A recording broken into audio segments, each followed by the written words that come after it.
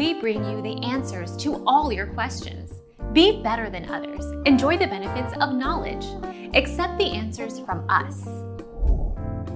For outside mount, the brackets should be placed on the face of the window outline on the two sides of the window.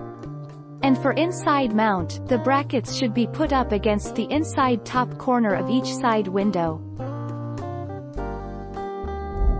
Our mission is to provide accurate answers. We think without knowledge, it is impossible to live a balanced life.